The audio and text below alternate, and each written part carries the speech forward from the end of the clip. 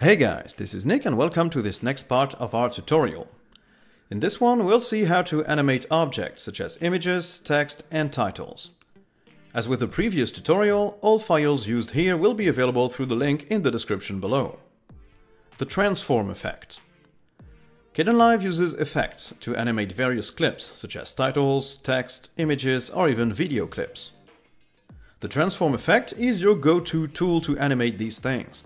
It can be used to adjust the scale of any element, its position on the screen, and even its dimensions to stretch or shrink it. It also supports keyframes. Let's see how to animate the appearing of a video clip. First, we'll drag a background clip to the timeline. This will be used to have something interesting to look at while our video clip is appearing. Now we'll try to make our video clip appear from the left side of the screen while growing in size before occupying the whole screen. We'll drag our second clip to another track in the timeline. Let's cut it so that it's the same length as our base clip. Now we'll search for the transform effect in the effects pane and drag it to the second clip. Let's select the starting position with the first keyframe by clicking on the keyframe in the effects properties. And place our clip outside of the screen by dragging the handle that appears in the middle.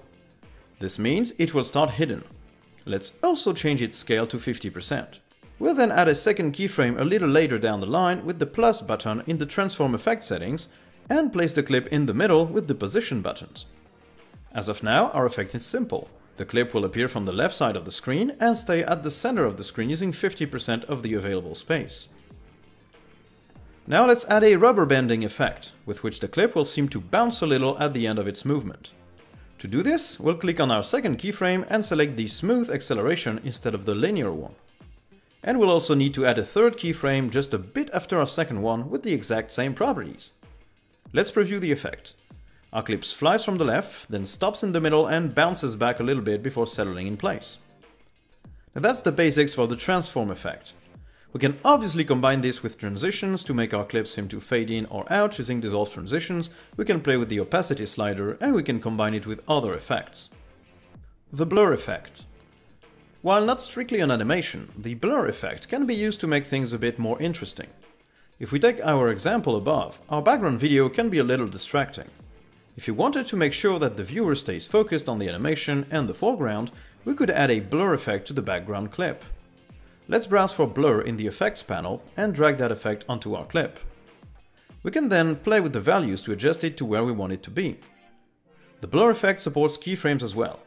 Now there are other blur effects such as the box blur, which allows you to select different values for horizontal and vertical blur, enabling blurred effects such as this one. The square blur produces comparable results to the generic blur effect, but depending on what your background video is, you might prefer one of the other. I would use it for a kind of staccato effect, where the blurriness changes rapidly before the clip goes fully visible, such as this one. The rotate effect. This effect allows to rotate a clip on its X, Y or even Z axis, which makes it seem like it's moving. Rotate X makes it flip on its side, rotate Y makes it flip towards or away from the viewer, and rotate Z makes it turn on itself from its center.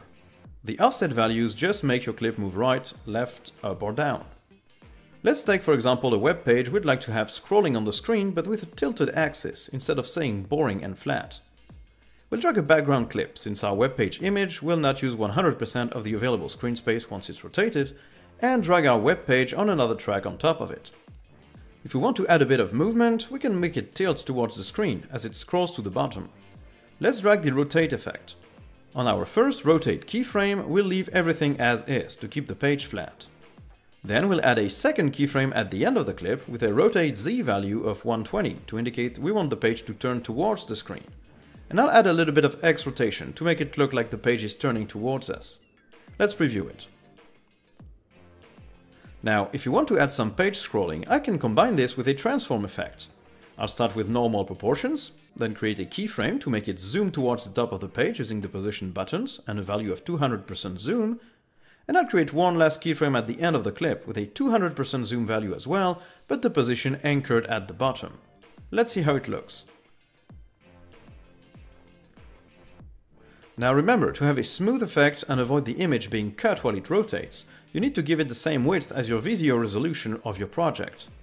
Here my project is 1920 by 1080, so I have an image which uses 1920 pixels in width, with transparency around the actual part I want to see. The PNG format allows for transparency, so I use that one instead of JPEGs, which do not support transparency. The crop effect. This one is mostly useful in combination with other effects. I sometimes use it to make a floating window above a specific background. Let's take our footage of Firefox here. As you can see, it has all the background of my wallpaper, a dock, and the top bar of GNOME. Now, I'd like to have that Firefox window being overlaid over a background animation instead of staying over my regular wallpaper. Let's drag a background video on the lower track and my footage of Firefox on an upper track. You see that this second clip, the Firefox one, hides everything. What I want is to remove all the space around the Firefox window, so I'll just drag the edge crop effect to that clip. I'll drag the sliders to about their right position and then adjust using numbers to get an exact crop on the parts above, below, right and left of the video. Now, the Firefox window I'm showing now is a bit too big, so I can add a transform effect on top of that to reduce its size. And now I can see whatever is on the background track of my video. Saving your effects. If you spend time creating an animation with a transform effect, for example, or with a rotate effect, you don't have to recreate it every time you want to use it. You can actually save any effect with its values for reuse in later projects. To do this, just click the little menu icon in the effect itself, on the Effects panel, and choose Save Effect. Give it a comprehensible name so that you can find it again afterwards. Now, every time you want to apply this specific effect, you can just browse the Effects panel, click on the little star, and you'll see all your custom effects. Just drag it to the clip you want to apply it to, and you're done. If you plan on keeping these effects even after a reinstall, note that you'll have to back up your home folder, including hidden directories. Generally, these effects are saved in /home/your username /local/share/kdenlive/effects. But if you're using the flatpak version, they might be in .var/app/org.kd.kdenlive. Back up those folders and you should be golden. And that's it for some simple effects. Hopefully you now have a better grasp of how to use different effects to animate titles or images and create professional looking transitions.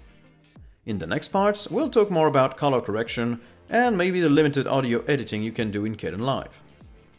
I hope you enjoyed this tour of some of Kdenlive's effects. If you did, please consider liking, subscribing, and turning on notifications. If you really did like the video, I also have a Patreon page. I'll leave a link to it in the description below. Don't hesitate to check it out to see which perks patrons enjoy. In the meantime, thank you guys for watching, and I'll see you in the next one. Bye!